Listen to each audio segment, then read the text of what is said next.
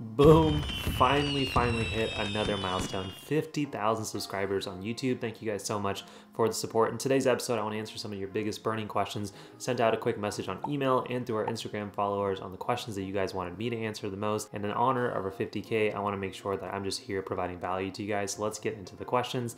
Let's get into it. By no means did I ever think that the MDJourney would become as big as it has within the medical community. So all I have to say is thank you so much for the support that you've had in all of our videos and our content, and just giving more ideas and more videos that we make for you. But in case you're relatively new here to the MDJourney, my name is Lakshya. I used to be an internal medicine physician, and now I am a brand new cardiology fellow as just a few weeks ago. And here we try to make content to help people like you succeed on whatever their journey they're on, particularly the medical journey, but doing it with less stress by sharing things that worked for me, that didn't work for me, and hopefully you could use those to propel yourself to even more success. So over the past few weeks, I asked you guys on YouTube, on Instagram, on email, questions that you guys had in honor of us reaching that 50K mark. Here are some of the biggest questions you guys asked. Let's get into it. So number one is, where did I do my medical training? Now there's a lot of assumptions that because I'm Indian, I did a lot of my medical training in India, which is not true. I was born in India, but I came here when I was 4 years old. And since then, I've done all my training throughout the US systems. That includes high school, college, and medical school. And all of those have been within Central Texas or within the surrounding cities. I did 3 years of college, graduated a year early, took a gap here, which was awesome, working with pediatric kids. And then I went straight to medical school at one of the top medical schools in the state and in the country. That's where I stayed for my internal medicine residency for 3 years. Then I decided to go ahead and take a year as working as a hospitalist, which I absolutely loved, but I made the choice to go back to training, and that's where I am now. I'm officially a full-time cardiology fellow, learning to be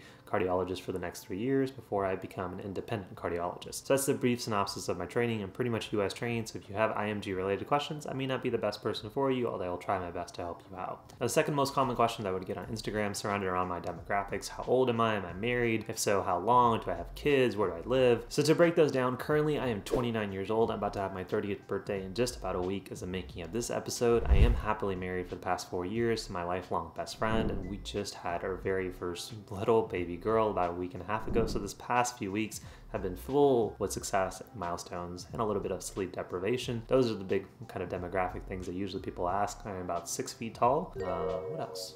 That's usually what I ask. Brown eyes, wear glasses all the time. But let's get into the questions that you guys really care about, which is questions regarding your medical journey and ways that we can help you out. So question number one says, congrats on 50K. Thank you. Starting med school in 2 weeks. What is your best advice for somebody about to start the MD journey or the medical journey? Honestly, the biggest thing that I remember is that there is no finish line. Every step along this journey, you feel like you have to accomplish the next thing and then things get easier. In fact, they just get busier. And if you forget the fact that there really is no finish line, you're always moving towards another milestone, then you tend to set yourself up where you're just not enjoying the journey. When I started medical school, I told the person interviewing me that I wanted to make sure that I enjoyed medical school as 4 years I truly remembered versus a stepping stone into residency or my future career. I meant that, and that's exactly how it turned out. I loved my medical school experience. I loved my classmates. Don't necessarily want to do medical school again, but it was definitely 4 years that I truly cherished, and it just made all of it seem not so bad. Things were stressful. That's kind of what I expected to be the case. I was studying for a board exam. It was hard. It's kind of meant to be hard. Understanding that there's not a finish line allowed me to say, you know what? I'm going through a tough time in my life,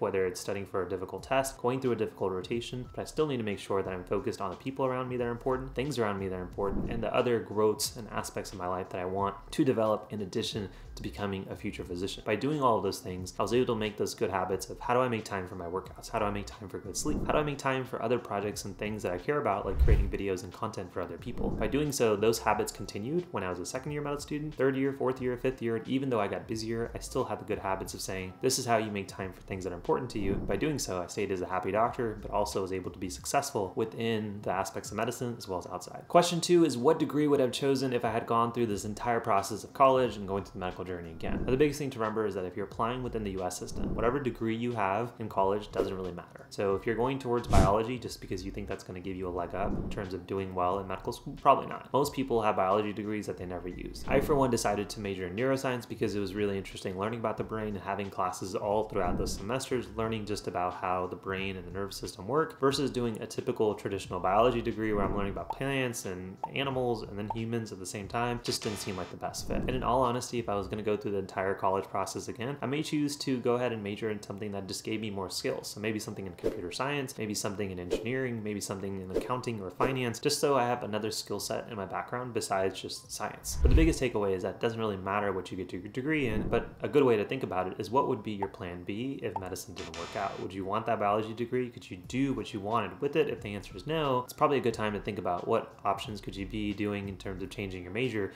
That way you always have a backup career that you still enjoy, have a degree you're happy with, and if you get into medical school, even more better. But a great question to think about degree of choice is, if I didn't get into medical school, is this degree going to be able to help me and satisfy me for the life career that I would want? If you're applying for medical school and you're doing biology, most people don't want to do something with their biology degree unless they're going to be unhappy, unfulfilled, and may not find the job of their liking. So ask yourself, if medical school didn't work out, which route would I consider, and use that to tailor into your journey into medicine. If you get into medical school, perfect, cherry on top. If you don't, you at least have a degree and 4 years of experience through your undergrad degree that you can actually use for something else. Question number 3 says, how would you take notes from videos? I tend to copy word by word. Now this is a great question. For any type of content that I am listening to, I am usually trying to think about what sections are they talking about. So let's say we were learning about a disease and the lecturer is talking about a heart condition, because I'm a cardiologist. They may tell me about what that disease is, how it works, how it's treated, how it's worked up, and those are kind of mini sections within the lecture. Now with each section, I'm thinking about what questions would I have to be able to answer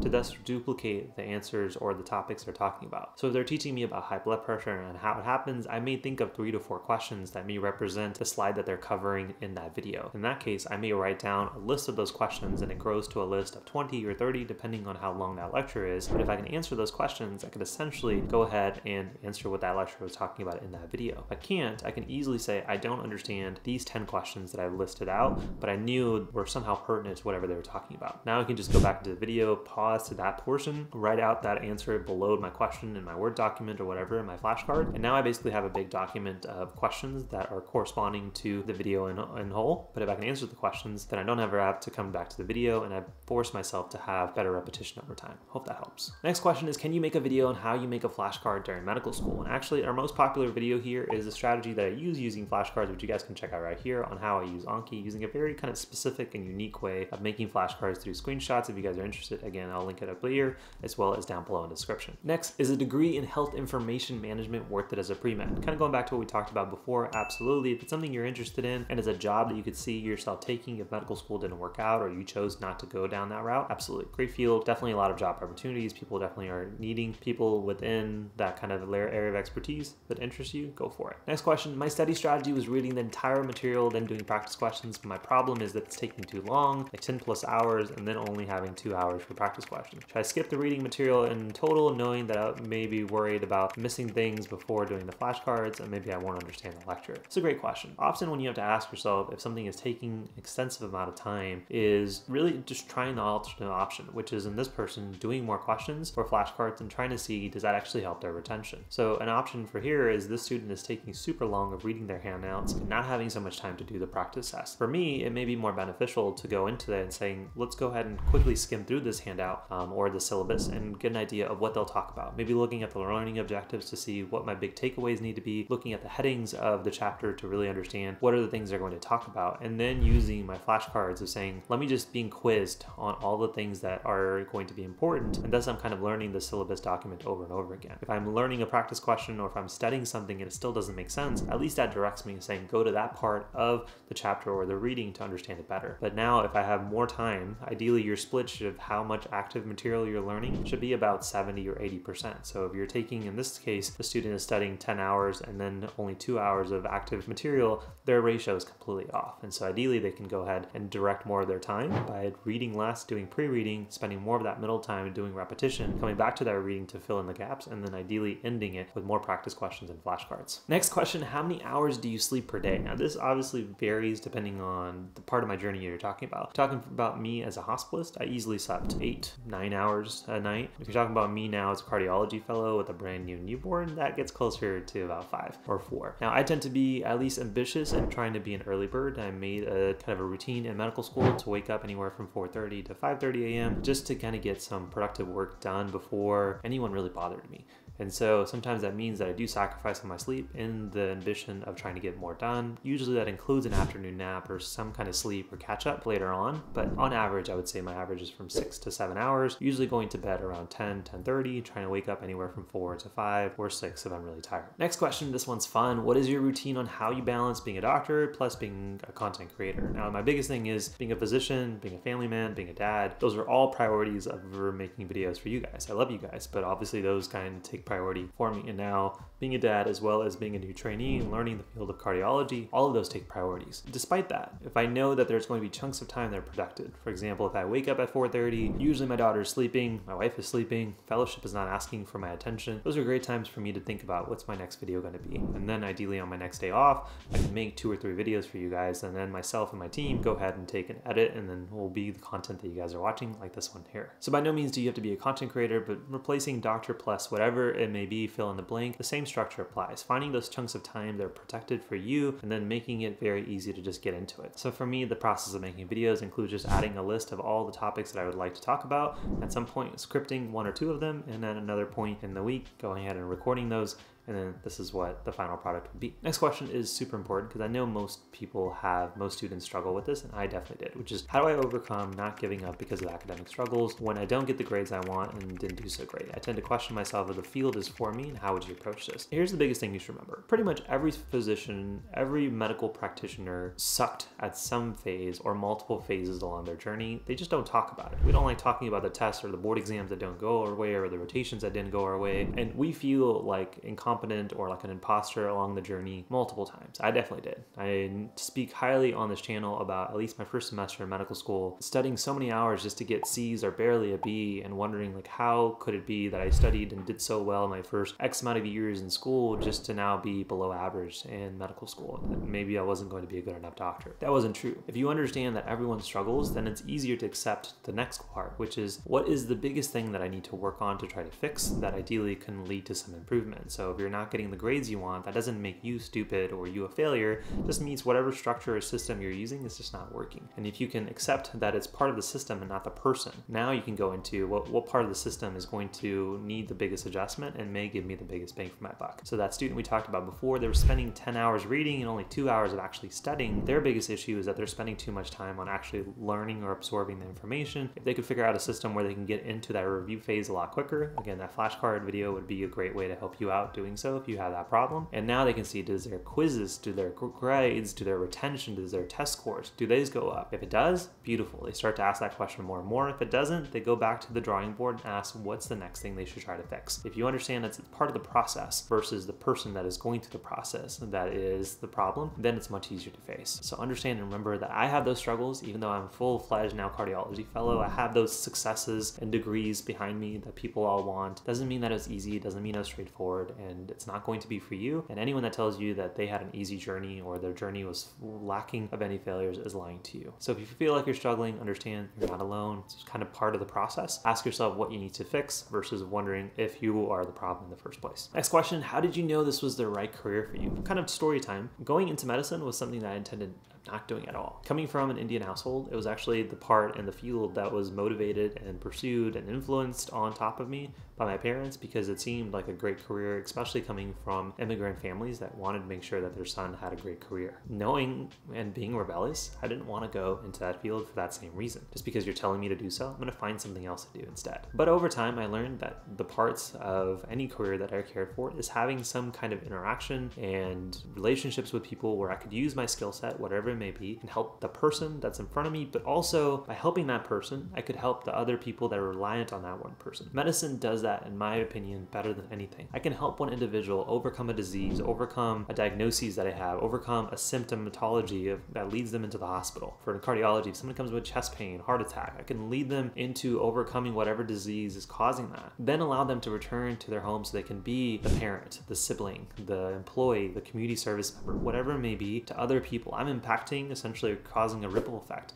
by helping one patient at a time. And having that opportunity of doing that patient to patient to patient, you get to have a much more impact than you'll ever be aware of. It's very easy to go to work. And I wanted to have a job where it was easy to go to work. I can feel like I'm always learning because there's so much that I have left to learn. And having that ability to using the knowledge that I gain over time to help those people and thus cause this ripple effect and be more and more profound, super motivating to go to work. Thus, I know it's the right career path for me. Biggest disclaimer, I haven't done many other career paths. So I don't know if there could have been another career path that could have been a better fit for me. But frankly, I don't care. I enjoy where I'm at.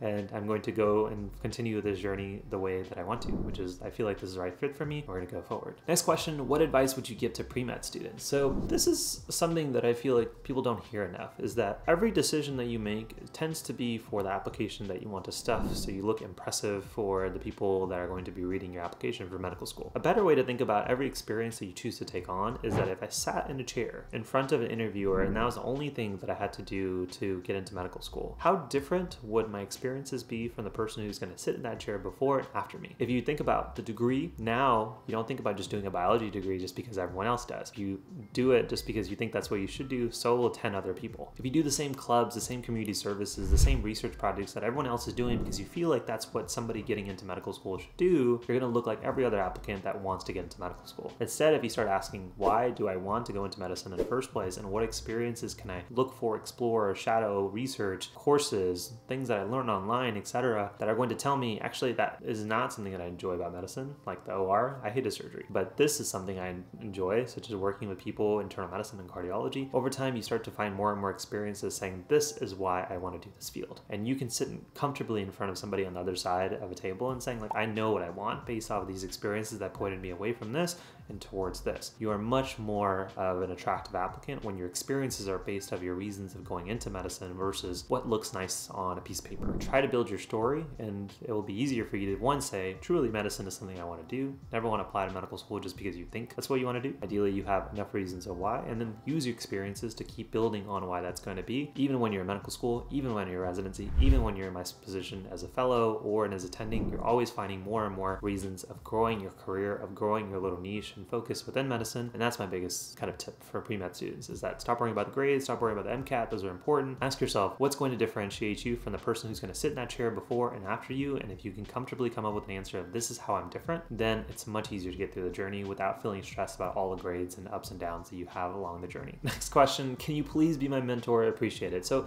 first of all the content that I make here is free, and the idea is to be through a mentor. But if you do want to work with myself and my team, we do have other avenues, which I'll link down below, of either working with us in like a group coaching session. You can come up and join me in calls and ask your most personalized questions of, how would I do this? Here are my notes. Give me a tips. That's the MedElite Academy. I'll link it down below. There's no pressure of joining if you don't want to. But if you would like to work with myself and my team and get more one-on-one direct help, there are tons of benefits and tons of students we've impacted over the past 7 years of doing this. I'll link those down below in case you're interested, as well as everything else that we have for here, both free as well as paid at the MDJourney. In a similar boat, next question is, how do you find good mentors while in medical school? It's actually a great question. Mentorship in medical journey is very vague. People feel like it's a very kind of formal process of emailing somebody or asking them, like, can you be my mentor? But it's really about just having a relationship that builds over time. So for example, let's say you're interested in the field of surgery and you want to do some shadowing. So you find 3 or 4 surgeons that may say yes to letting you shadow them. Out of those 3 to 4, maybe 2 of them are okay with you coming back the next time and the next time. Out of those 2, maybe 1 of them offers you a research project to join in on, and you kind of work with them. That person over time is ideally somebody you can come back to and ask questions saying, I'm considering doing trauma over general surgery. Who would be somebody I would go to? Or what would you recommend? Or do you mind looking at my letters? Or do you mind telling me what rotations I should do or what resources that you should use? That person naturally becomes a mentor to you because they're already giving you guidance and have kind of given you a little bit of door of opportunities of getting into their life and using their time. You don't necessarily have to send an email saying, can you be my mentor? That's how you find good mentors, is you find people who are allowing you to join their projects, who are going to allow you to ask them questions. Maybe you had a great lecture and you're saying, hey, I had some questions about your field, A, B, and C. Do you mind letting me know? And if they answer, you can always continue to stay in touch, ask follow-up questions. And if they're responsive, that would be somebody who would be a good mentor. And again, ideally, you can increase the ask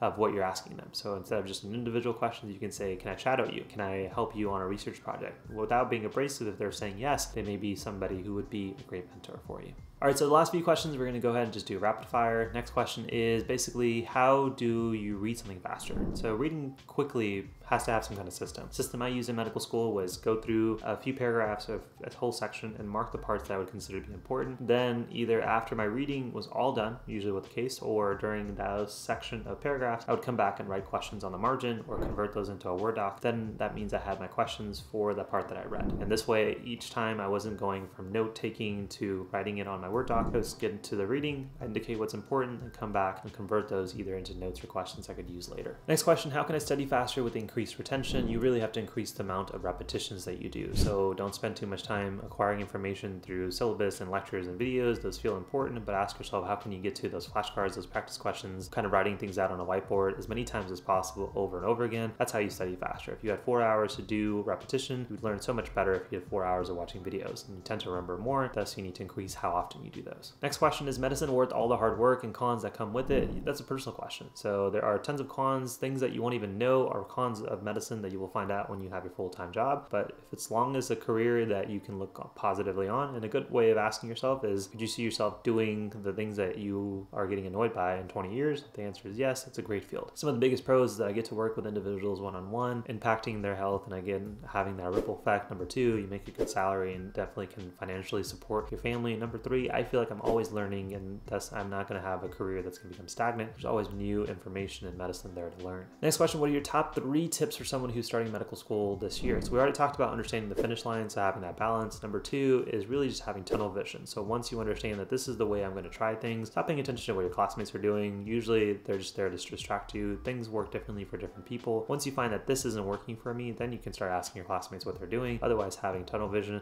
And number 3 is really be reflective constantly on the journey. If you want to be somebody who just says they look put together, they know what they want, that comes with just understanding how things are being reflected. So if you have good patient experiences, write those down, jot those in the same place. If you have amazing learning experiences through your attendings, write those down on ideally a digital version of something like Notion, Evernote, Google Notes, whatever it may be on your phone, and they'll grow over time. And then when you're writing your applications, your personal statements, you can just take from there, and it just adds up over years. You don't have to worry about, is this experience worthy or memorable or not? You just literally have a list of your memories. Next question, how would you write your med school admission essay? So any type of essay, here's my basic structure. I kind of create a list of all my experiences that I think to be important for that journey. So applying to medical school, applying to cardiology, both things that pointed me towards it, things that made me want to do it more, things that were interesting patients, and then I add my reflection. So that's why it's so important to be reflective. Now, if you have your list of all of those important experiences plus your takeaways, now you can start to see like what's the common theme between some of these experiences. It's very easy to say, here's why I want to do cardiology, here's an experience that taught me about this, and then directing that to the next experience that's kind of related but talks about something else within there. So if you talk about and think about your experiences first, then you can write your essay versus trying to write an essay and fill up your experiences. Just remember that every sentence matters, so if that sentence could have been written by somebody else, take it out. And then last question, how do you study without getting distracted? This is definitely a big bundled up question, and we've made an episode and a video about how to stay focused while you're studying, so I'll link that down below. The biggest thing to remember is understanding what is the easiest to get into. So a lot of distraction comes from not even wanting to do work in the first place. So when you're getting into it, you want to think of something that's really easy to say yes to. Flashcards are much easier for me than like watching a video or reading a syllabus. So I may start my study session by doing flashcards, and then as I build a momentum, I may then stack it with something that was harder to say yes to. So maybe doing a video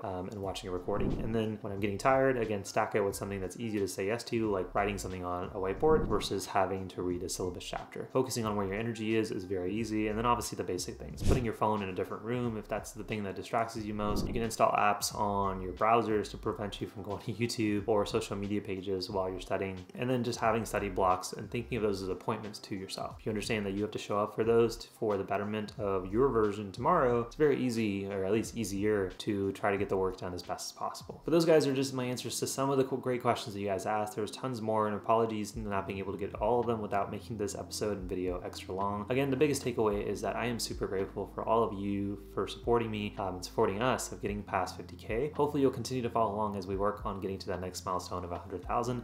If you do feel like this content has been supportive and helpful for you on your journey, all we really ask is one, hit that like button, and the easiest thing you can do of helping this video and all of our episodes get in front of more people that you may feel like it would benefit, like students like you, or share this with somebody who's on their journey just like you are and saying, maybe you'll like this. If there's anything that we can do for you, go ahead and drop it in the comment section down below. I'll try to answer them as best as possible. Again, if you would like to work with myself or my team on more of a one-on-one capacity through our coaching and get access to all of our programs that we've created over the past 7 years, the MedElite Academy is a great place to go ahead and check out more. I'll just let the results of our students speak for themselves. If you're interested, that'll be linked down below. But again, thank you, thank you, thank you. I can't say thank you enough for getting to this milestone. I'm super appreciative. Really excited to see what the MD Journey continues to do over the next few years. Now, if you enjoyed this episode, go ahead and definitely check out that episode on how you can use Anki like a pro and how I basically stay as a happy and successful physician using this episode right here. Enjoy those. I'll link those down below. As always, my friends, thank you for being a part of my journey.